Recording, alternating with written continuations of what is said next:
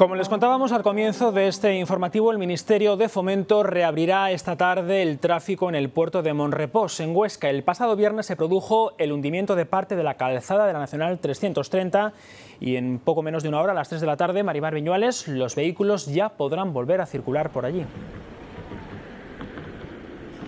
Lo harán por un desvío provisional de doble sentido construido a contrarreloj durante la última semana por el Ministerio de Fomento. Más de 100 personas han trabajado las 24 horas del día y noche para lograr reabrir hoy al tráfico el puerto de Monrepós un día antes de lo anunciado por el ministro de Fomento, Íñigo de la Serna. Un adelanto que seguro facilitará los desplazamientos hacia el Pirineo en el puente festivo de San Jorge, que comienza hoy mismo. Recordamos que el paso que hoy se abre es provisional porque los técnicos siguen estudiando una solución definitiva para reparar el tramo de autovía afectado por el hundimiento.